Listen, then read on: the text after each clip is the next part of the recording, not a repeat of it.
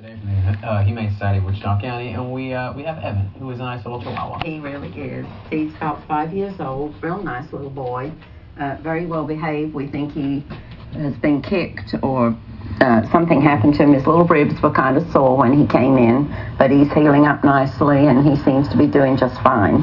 So we want to find him a loving home. He's a very sweet boy. He rides well in the car, walks great on a leash, so he'd make a great little family pet. Mm-hmm. But he's very, very sweet. How old do you reckon he is? He's about 5. 5? Yeah. I would say he looked younger than 5. He does. He looks quite... I think they just... some of these dogs just stay young looking. Yeah, what is his secret? I know. He must have found the fountain of youth. I guess so. But he is a sweet little boy, and very nice, and very well behaved. Yeah. Now we do have we don't have any power at the shelter. That's what I hear. Yeah. As a matter of fact, even some of you folks at home might have heard that the Humane Society out here in Wichita County suffered some damage from this morning's storm. We did. Can you give us any kind of update? Well, none of the dogs were killed. We had a couple of injuries and some minor bumps and bruises, but nothing major. Our kennels will be closed. If everybody would bear with us, we will be closed for a few days.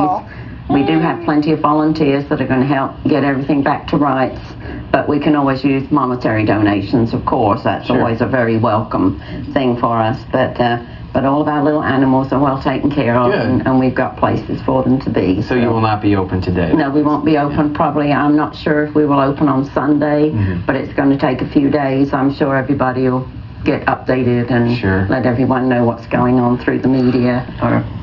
Of course. So for folks who may be interested in volunteering or helping or even giving a monetary donation or even just coming around taking a look at Evan here, what's the information they need to know? I would say probably at least Sunday before we're able to. Like I said, our phones are out. We have no power, so nothing is working out there. We do have plenty of volunteers, so we really don't need people coming out there right now, but we would always accept money.